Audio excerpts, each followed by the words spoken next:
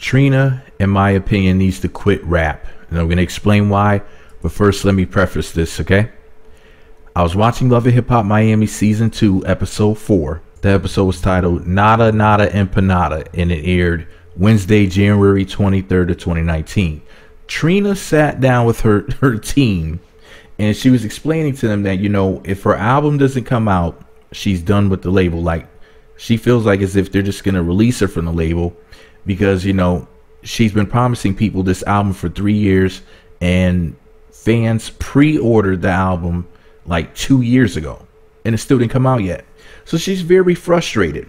And it's really interesting because she called, or somebody called her assistant into the room, Alvin, not Alvin, Simon, and Theodore, not Alvin and the Chipmunks, but Alvin. Now, Alvin, who happens to look like a chipmunk, ironically, he actually really does look like a chipmunk.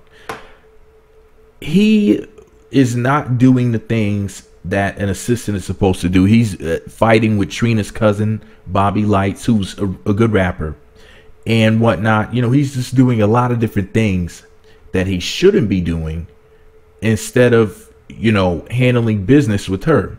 Also, he went behind her back and started working on some business deals, or a business deal, with Trina's business partner, and that really ticked Trina off. I think that was the straw that broke the camel's back, the straw that broke Jay-Z's back. And it was hilarious because, you know, Trina was like, you need an assistant, you know, in other words, it's like he's just doing so much.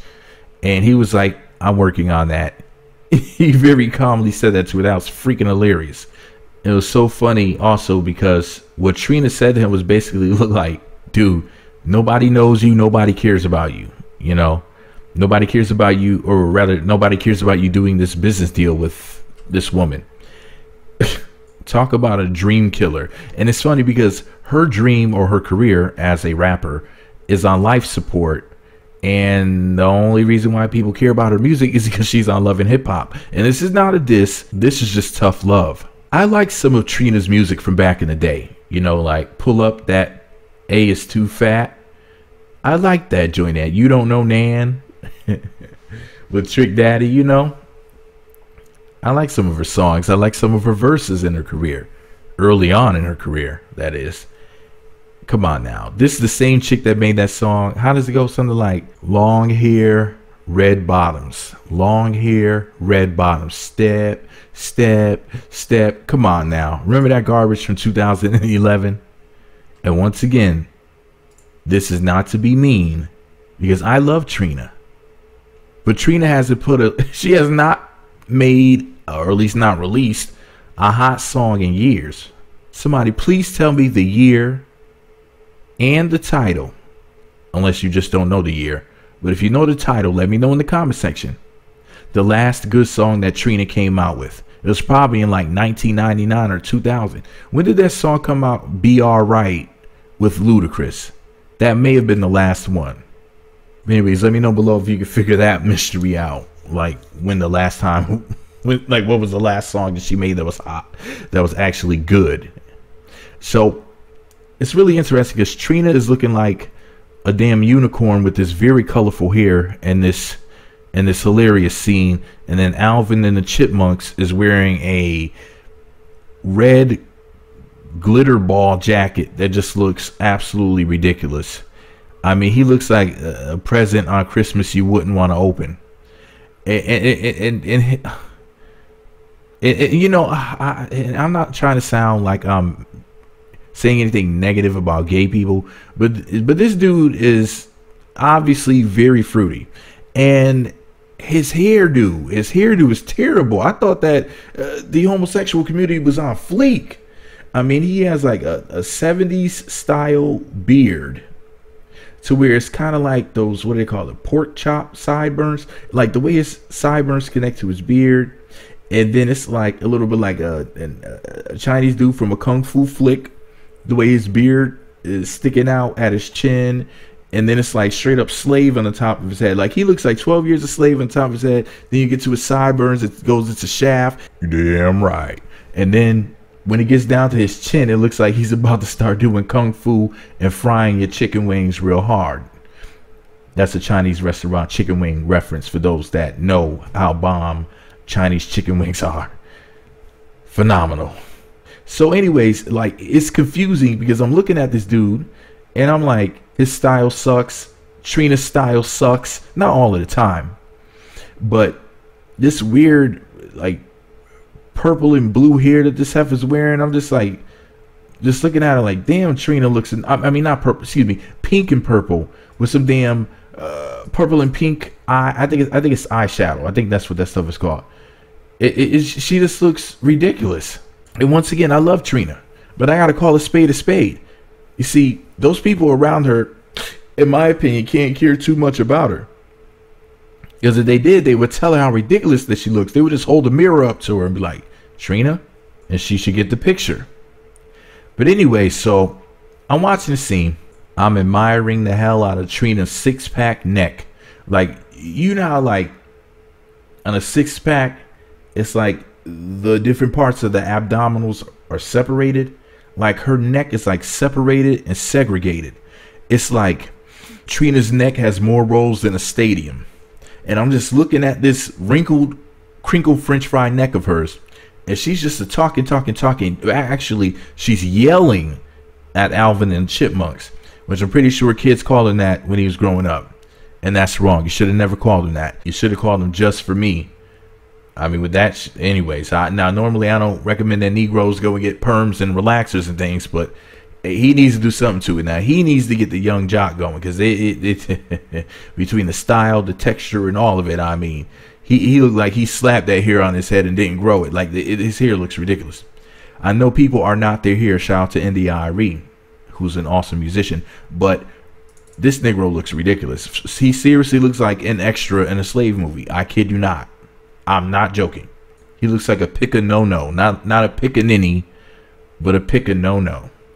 Like, nobody's gonna pick him. Nah, this Negro looks ridiculous. But the most ridiculous thing about the scene was when Trina, well, pretty much all of the scene, but Trina yelling at Alvin, and then the fact that when she was done yelling, or the last thing that she yelled was, "You're fired," and told him to get up out of the studio.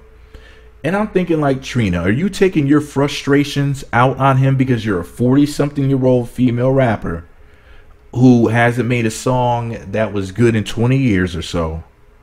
And then, in all honesty, who's really checking for Trina's music? And like he said before he walked out, he kept his composure very, very well, while she was looking like a nut. But we all know, actually, you know, I take that back, because sisters never look crazy or bad. Okay? They just look like the sisters. You know, that sister attitude that anyways, I don't put up with it. I know that. But so she kicks him out the studio, yelling like a lunatic, and he says, "I'll see you at the top," or "see you at the top," something like that. And I'm thinking to myself, as he's saying this, like, dang, he's gonna surpass her. I mean, look at her attitude. And I'm like, damn, is she jealous of this dude? Now, I don't know whether or not he makes any music, but I can predict this. I bet his singing and his rapping skills are like his skills in the bedroom. He sucks. So this is the thing, right? Long story short, Trina, when's the last time you had a good record, baby? How are you going to yell at this dude like that when we don't have anything in 20 years that's noteworthy, that's worthy of a review or a discussion? And one more time, I love Trina. Trust me. I've busted out the lotion so many times for Trina, I don't even remember how many times. Okay? Her music videos. I had a Trina poster on my wall back in the day. So I'm not going to sit up here and, you know, and try to act like I'm not a Trina fan, if you know what I mean. I'm a fan of her older music. And I'm a fan of that rap and hand movement that I've been doing for years to her. Okay? So I don't want y'all to get it twisted, all right? I loves me some Trina. But she was very annoying on this episode. But that's just my opinion. Now, just because I think that she needs to become a full-time reality star and leave the rap stuff alone doesn't mean you feel the same way. But you got to know when to quit. And if she does quit, she'll definitely not be quitting while she's still on top. But anyways, this is all my opinion. Just because I think that Trina needs to call it quits, hang it up, say it's a wrap, and do TV, maybe some fashion and movies, doesn't mean that you feel the same way. You know, Chris Stokes is hiring. You know, your man Chris Stokes be putting all types of heifers in movies, and they be hot chicks too, some sexy heifers. You know, so I'm pretty sure that Chris Stokes will put her in some movies. But anyways, this is all my opinion. What's yours? Let me know what you think about it all below. Meat Magazine on YouTube, Twitter, and Facebook. Meat Magazine blog on Instagram. Thumbs up, comment, subscribe, notify. Let me know what you think about my cutie pie, Trina. Share this video on social media, Twitter, Facebook, Google+, 2 cans with the string in the middle, and telepathically.